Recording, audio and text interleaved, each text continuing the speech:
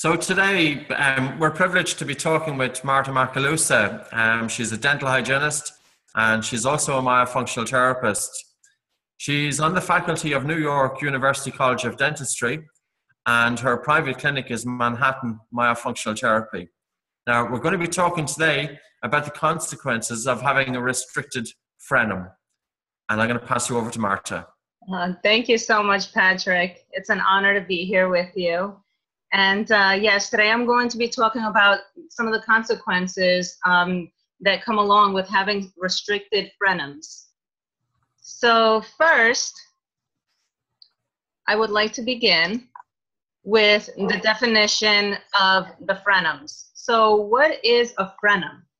A frenum is a membranous fold of skin or mucous membrane that supports or restricts, now that's very important to note, it supports or restricts the movement of a part or organ, such as the small band of tissue that connects the underside of the tongue to the floor of the mouth.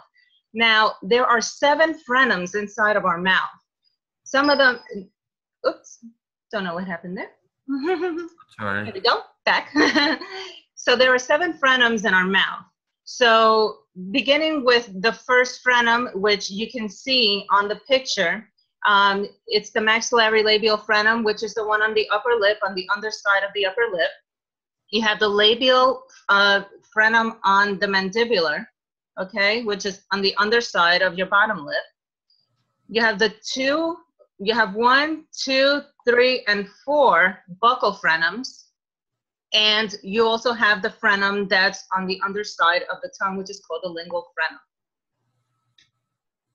Now, ankyloglossia, which is also known as a tongue tie, is a congenital oral anomaly that may decrease the mobility of the tongue tip and is caused by an unusually short, thick lingual frenulum. So a membrane connecting the underside of the tongue to the floor of the mouth. So now, it's important to address these frenums because there's a lot of cascading oral and health effects that come along with them. So there are different types of restrictions. There are different grades of restrictions. So over the years, they have actually developed various protocols, such as the tongue tie assessment protocol that was developed by Carmen Fernando in the 80s, a pathological consideration of ankyloglossia in lingual myoplasty by Seok-Hun Lee in 1989, the assessment tool for lingual frenulum function designed by Hazelbaker in 1993. We also have the ankyloglossia or tongue tie, a diagnostic and treatment quandary by Kotlow in 1999, and most recently the lingual frenulum protocol with scores for infants and also for adults by Marquesan and Martinelli in 2012. So these are just some of the protocols that have been developed over the years in order to be able to assess the frenums accordingly. Now, why does this happen? So it is said that insufficient apoptosis during prenatal differentiation of the tongue from the floor of the mouth. The cells that attach the tongue to the floor of the mouth normally regress from anterior to posterior, leaving a small remnant of attachment called a lingual frenulum. So this actually was taken from a really good book titled The Tongue Tie Morphogenesis, Impact, Assessment, and Treatment by Allison Hazelbaker. So if you're interested in learning more about these restrictions, these lingual frenums, this is an excellent book to go out and get, actually. You'll get a lot of information about it. But we still need to also take into consideration some of these factors. So we need more research. That's the bottom line. You know, I mean, it can be, you know, these restrictions can be passed over from generation to generation. And also it can have something to do perhaps when the mother is pregnant, if she's consuming any drugs, alcohol, cigarettes during the time that the tongue is developing, maybe that has something to do with it. Also allergens or our environment and our diet. So these are some things that have to be taken into consideration as well. I mean, our diet now has been changed so much over the years. I mean, we have a lot of processed foods out there now, a lot of sugars, and all these dyes and chemicals that are being put into the diet may also play some sort of role in these type of restrictions. I mean, not to mention your overall health as well.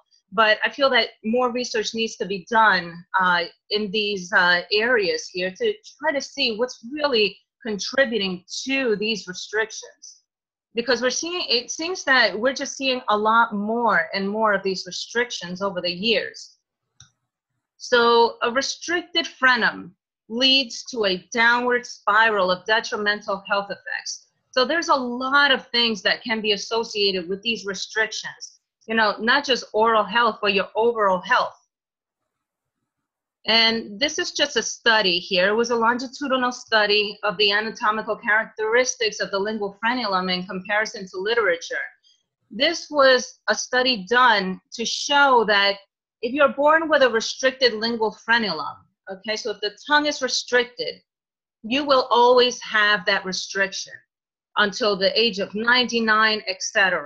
So the frenum does not stretch, it does not, you don't outgrow having a restricted frenum, you will always have a restricted frenum. That's why it's important to address these frenums as early as possible to prevent any of these oral and overall health effects that are associated with them. Now, this is another study. This one states a frequent phenotype for pediatric sleep apnea.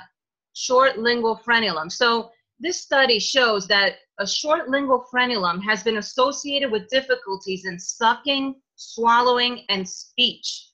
Oral dysfunction induced by a short lingual frenulum can lead to oral facial dysmorphosis, which decreases the size of upper airway support, increasing the risk of upper airway collapsibility during sleep.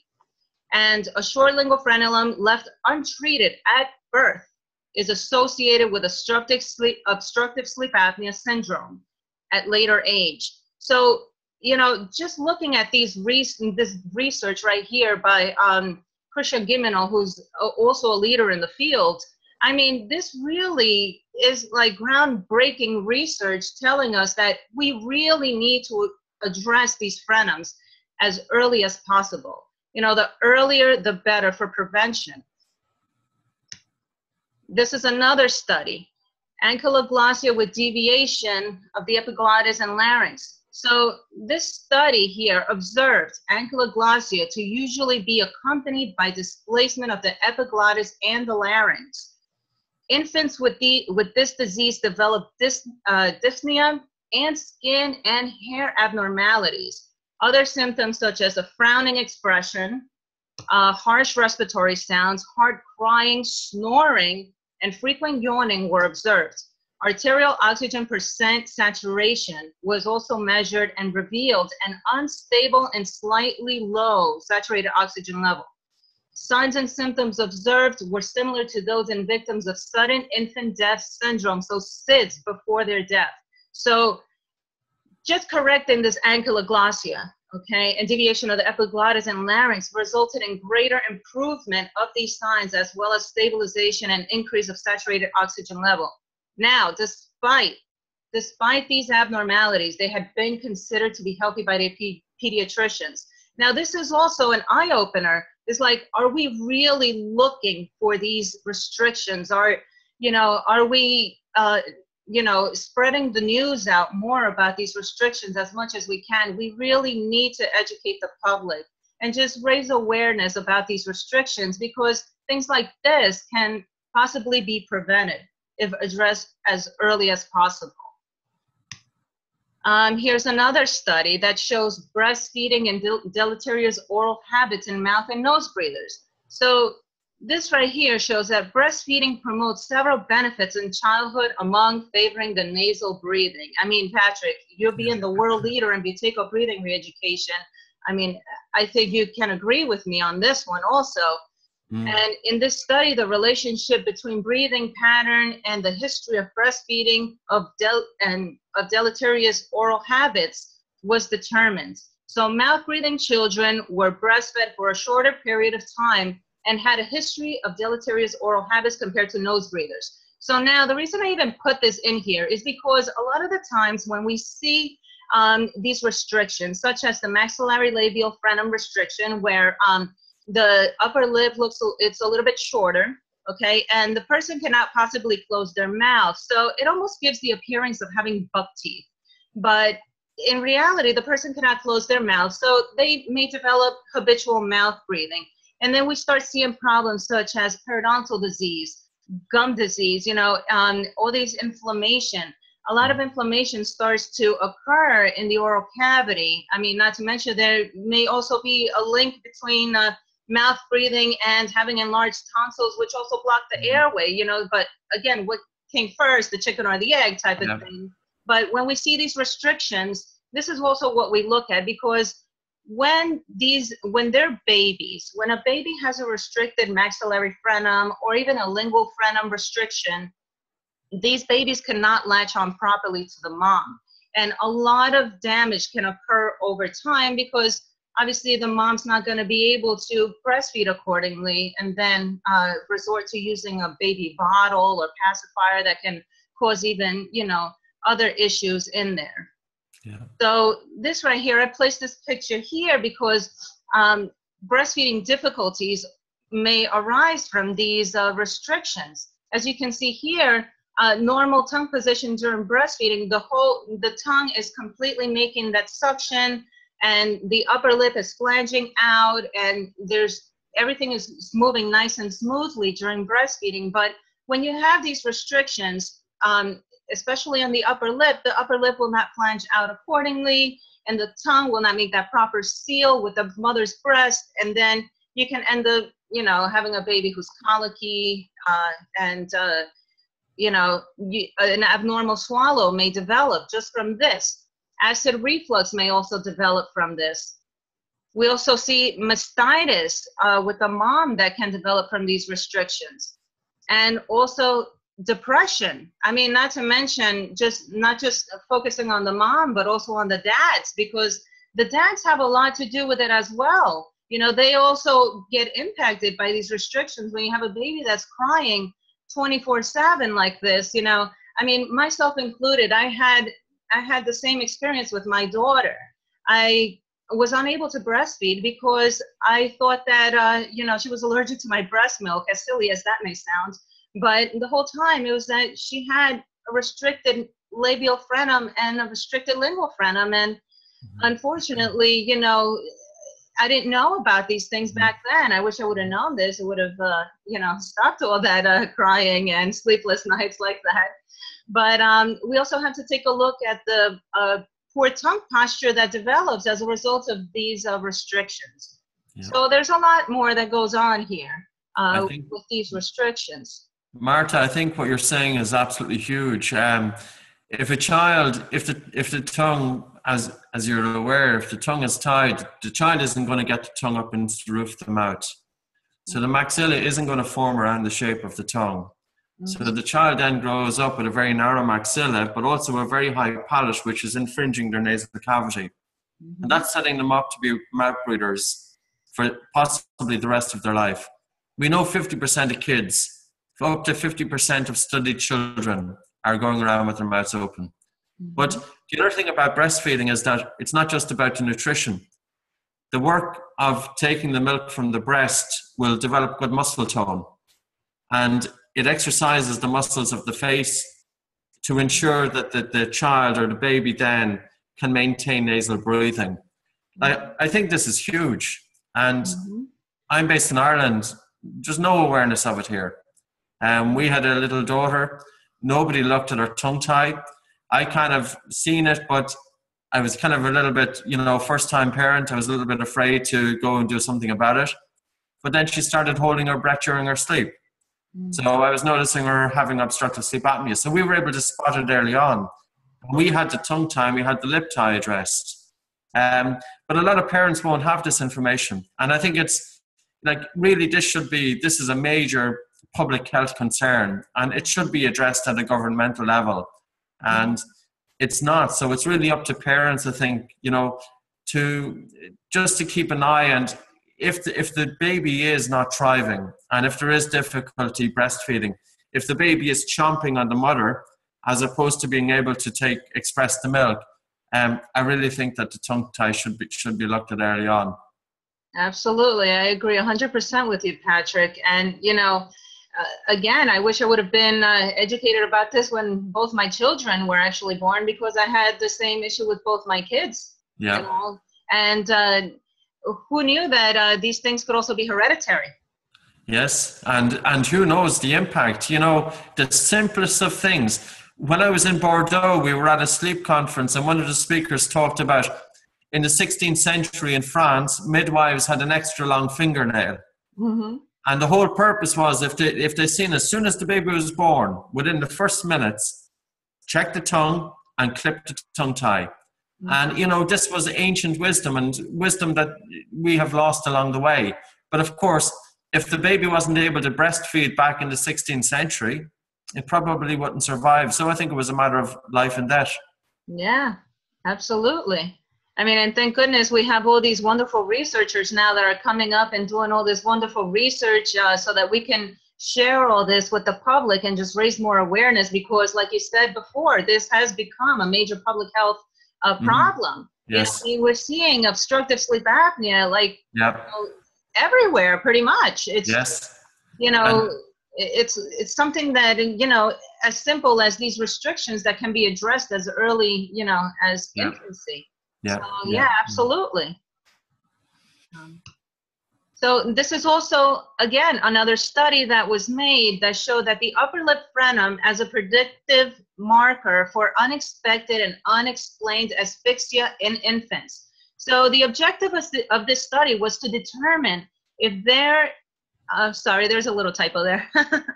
If there is a relationship between restricted upper lip frenums, so the upper lip ties, and unexpected and unexplained asphyxia in infants. Now, tongue ties and upper lip ties have been shown to significantly interfere with an infant's ability to breastfeed, like we mentioned before. And this study actually concluded that there is a very strong correlation between having a restricted upper lip frenum and infant death.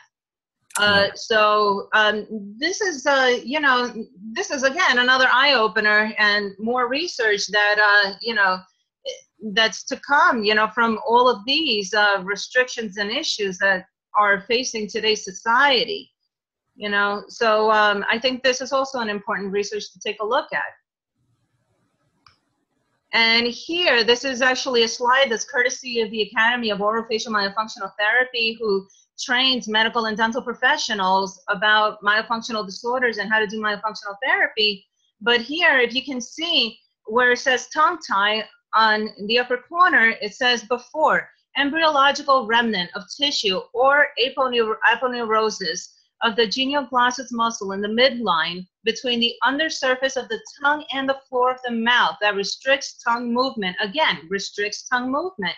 Mm-hmm. Ankylosing is severely restricted tongue tie. It's a severely restricted tongue tie, okay? Now, we usually see patients with these tongue ties for myofunctional therapy. And if you can see in the middle slide, it says here, after. So the myofunctional therapist has been trained to assess the tongue and develop normal tongue functions.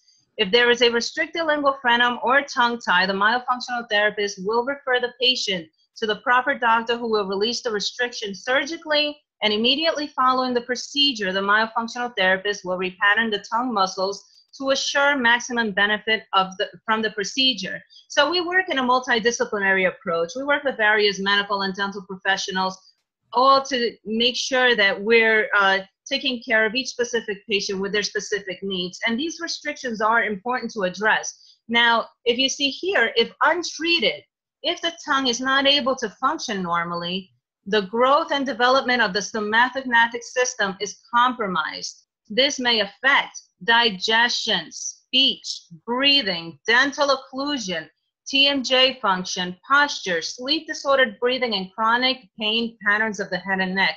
So this is huge, It's huge. Now, if you take a look also at the lip tie, as we mentioned before, a lip tie, also called the restricted labial or buccal frenum, is an embryologic remnant of tissue, also called midline deficiency, which may restrict normal lip function.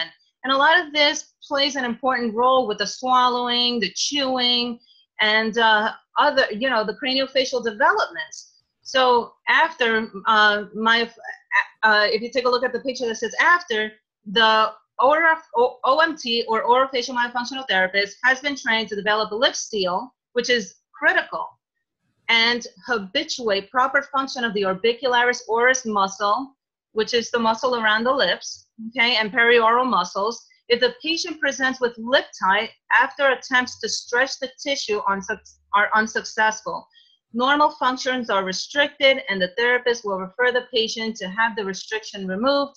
Immediately following the procedure, the therapist will repattern the muscles and function. So it is important to follow through with myofunctional therapy and post-frenectomy exercises, and we're going to be talking about that in a little bit, but it is important to follow through with that after the frenectomies. And then again, if left untreated, an untreated short upper lip may create an open mouth at rest position where malocclusion or crooked teeth and periodontal disease are more likely to develop. So that habitual mouth breathing, again, increases the inflammation, not just in the oral cavity, but I also believe in the body. I mean, I don't know what your professional opinion on that is, Patrick, but I think that, a lot of the stuff that begins in the oral cavity can also, trickle down, like have some sort of a cascading effect. Yeah. With all of this stuff. The amount of evidence showing that, like mouth breathing, how it's affecting forward head posture, because of course the jaws aren't developing fully, that there's no space for the tongue. The individual is trying to get the tongue out of the airway, so they push their head forward, but this then is putting pressure on the spine. There may be a relationship with TMJ issues. Forward head posture, there's reduced respiratory muscle strength. The list is endless. But the main things that we're looking at is reduced quality of life. Here is something that is so easily addressed, and it's a very minor procedure. And by doing so, you can improve your child's quality of life. And, how many people must be going around there as adults, and they're presenting with a myriad of different symptoms, different conditions, and they're going from doctor to doctor, and they're looking for treatment. And could it be possibly that some of them are related to that a tongue tie, that there's some relationship there? Mm-hmm. I think we really need to do a lot. There has to be a lot more research in it, but most certainly there has to be more awareness of it. Yep, absolutely. And then here is another thing that we also see due to these restrictions. If you develop that open mouth posture because you can't keep your lips closed, properly sealed, because there's a restriction on the upper lip or on the tongue, you see all these craniofacial changes. And this is what we mainly see with our patients as well. You start to see the tired eyes, poor definition of the cheekbones, narrow face, so the long, narrow face syndrome, crooked teeth, the setback jaw, so the chin becomes protruded, smaller airways, and even a crooked nose as a result. There's so many different changes that can happen over time.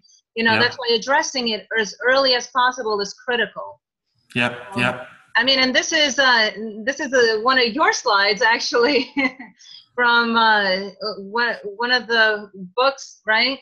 No, it is. And we had this commission because this is typically what we see with mouth breathing.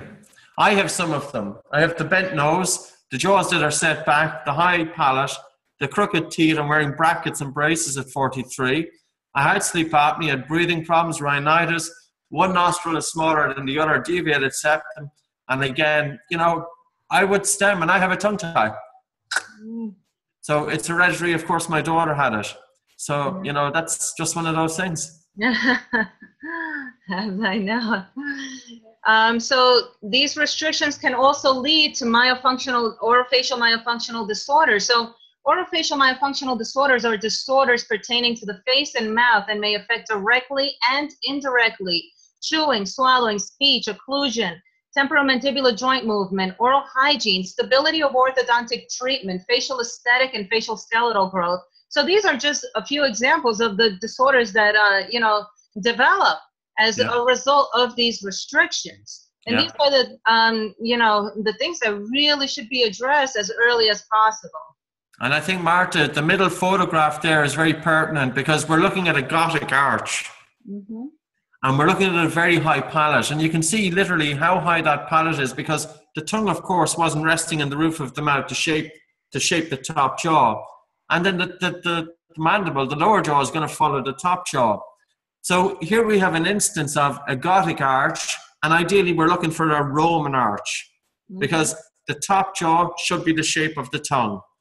And, you know, even from the whole basis, aesthetics, functionality, and cost, how much money do parents have to pay to get orthodontic treatment? And there's another aspect of that, is that unless mouth breathing is addressed, there's a reasonably high chance of relapse, that the teeth will come back in over time. We have to address the frenum to get the tongue into the roof of the mouth. And it's the tongue that will maintain stability of the top jaw.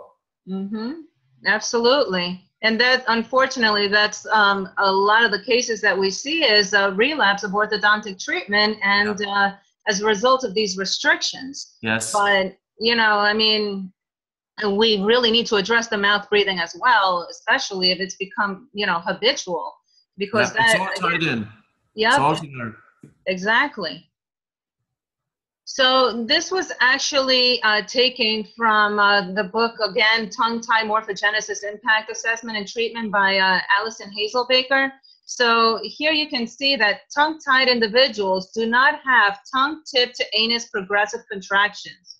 So you can end up seeing sluggish digestion, GI tract inflammation, gas bloating, poor nutrient absorption, poor elimination, colic, leaky gut syndrome, and even constipation as a result of these restrictions, because digestion begins in the tip of the tongue. So if the tip of the tongue is restricted, such as in a restricted lingual frenum case, the person's not going to be able to properly make that bolus with the food so that they can properly swallow it.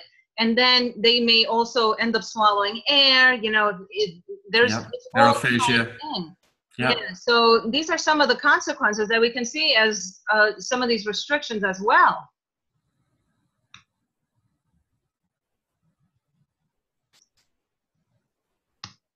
Okay, so we also see speech misarticulations. I mean, if the tongue is restricted and cannot be elevated to do specific sounds, as you can see in the picture here, the animated teeth, the tongue has to actually move to different parts of the mouth to make different sounds. Now, I'm not a speech therapist or a speech pathologist, but we see a lot of speech misarticulation problems that need to be addressed also as a result of these restrictions. So, you know, having the tongue, you know, go into the roof of the mouth when producing certain sounds is critical. And a lot of the times these patients cannot elevate their tongue to make these proper sounds. And then that decreases their self-esteem, and it just creates a lot of like emotional challenges as well as a result of these restrictions. Here's another research that shows that is supporting the benefits of frenectomies. So in order to address these restrictions, a patient must undergo what's called a frenectomy, which it's a minor surgical procedure to just you know, release the frenums. So in this research, it states that breastfeeding improvement following tongue tie and lip release. This was a cohort study. So investigation aimed to determine the impact of surgical tongue tie or lip tie release on breastfeeding impairment. The surgical release of tongue tie or lip tie results in significant improvement in breastfeeding outcomes. So this was great. Improvements occur early, 1 week postoperatively, and continue to improve throughout 1 month postoperatively. And the study identified a previously under-recognized patient population that may benefit from surgical intervention if abnormal breastfeeding symptoms exist. So this is also another study showing that, hey, after you have a frenectomy, the breastfeeding improves. So this is something you know, critical to take a look at also for those parents out there trying to breastfeed. And, you know, there's just a myriad of benefits among, you know, with breastfeeding, you know, I mean, the list is endless. Yeah. But, you know, this shows you that there are some benefits from getting these frenectomies done.